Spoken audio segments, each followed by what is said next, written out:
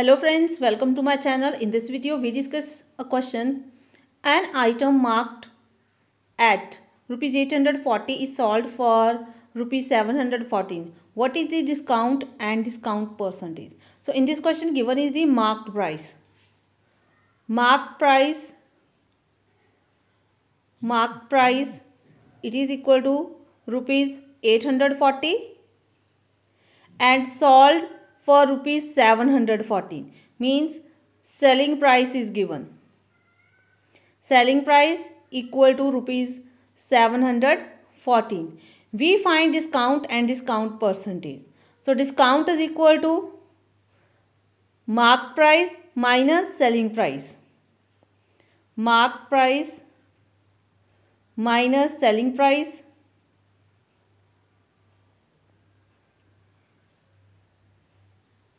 Marked price it is equal to rupees 840 minus selling price it is rupees 714. So 840 minus 714 we get answer. So 840 minus 714 we get rupees 126. So he get discount rupees 126. But in the question we need to find discount percentage. It is discount over marked price multiply by 100.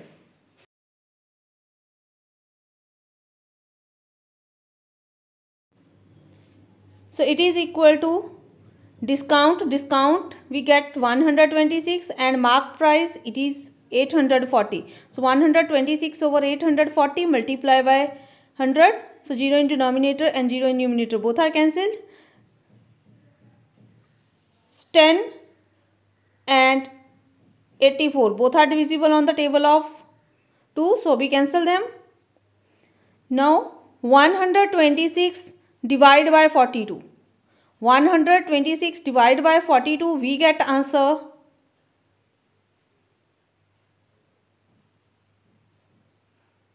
3.